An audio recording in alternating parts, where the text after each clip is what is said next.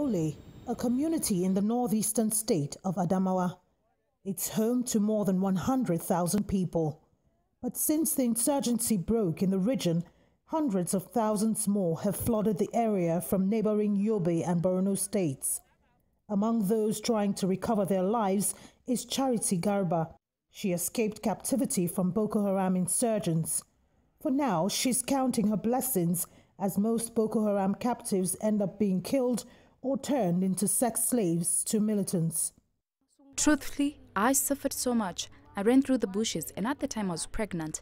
Before my delivery, I ran from Awuba into Mumbi. When they attacked Mumbi, I ran into Yola.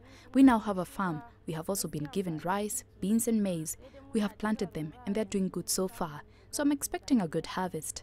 Today, like several others in this community, Charity is a beneficiary of a reintegration program initiated by the American University of Nigeria, which is domiciled in that community.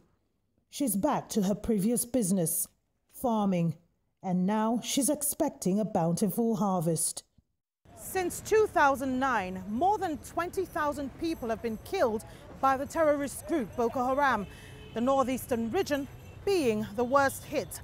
Millions have fled their homes as a result, most of them having to depend on government and other agencies for their survival.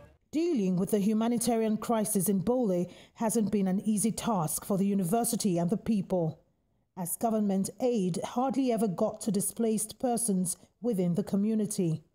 So they've had to deal with the situation on their own.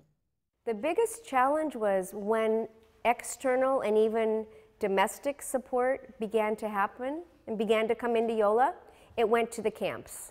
But of the 400,000 people who were here, at most 20,000 were in the camps. The rest were with us in the community.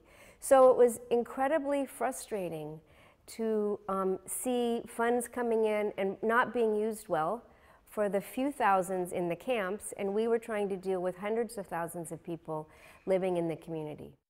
Rotimi Ogundijo is a farm research coordinator at the American University of Nigeria. He says the program would make those displaced self-sufficient.